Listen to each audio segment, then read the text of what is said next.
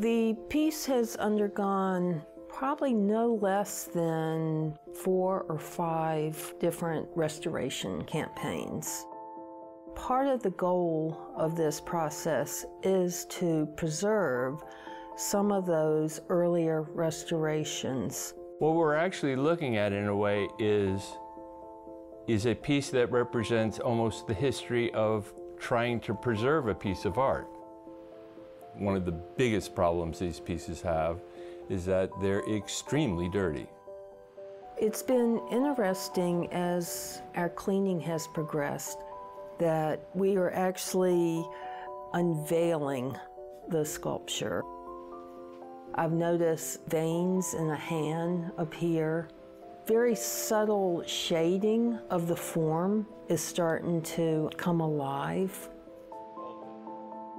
The process actually started with me cleaning areas where pieces of the base of Apollo had been detached and then stuck back in place with a combination of acrylic resins that I modified by adding calcium carbonate.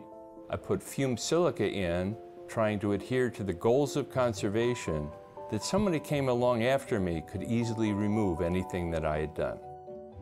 I'm thinking through the whole process as I'm looking at a piece.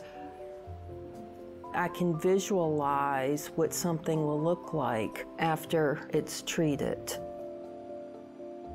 Could we make it look as though nothing had ever happened? Yes.